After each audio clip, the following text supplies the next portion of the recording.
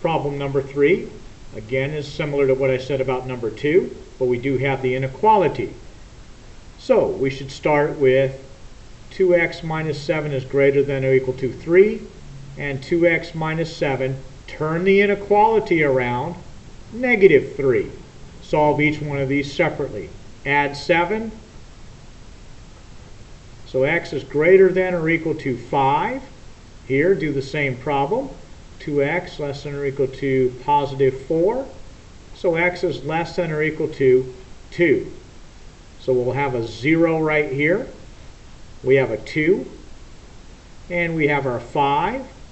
X is less than or equal to 2. So we draw a circle, we fill it in, and we would have our shaded region going south or going west. And x is greater than or equal to 5. Circle it in at a 5, and it would be going this way. So if x is greater than 5, that satisfies this one right here. X is greater than 2 would be for between here and here, so that doesn't work. Answer C, x is greater than negative 5. From negative 5 keeps going here, so it starts off being in the right area, but it includes this area, so that's no good. X is less than or equal to 5. That would include this area, so that one's no good. X is less than or equal to 2. That's this one here. And x is less than or equal to negative 2.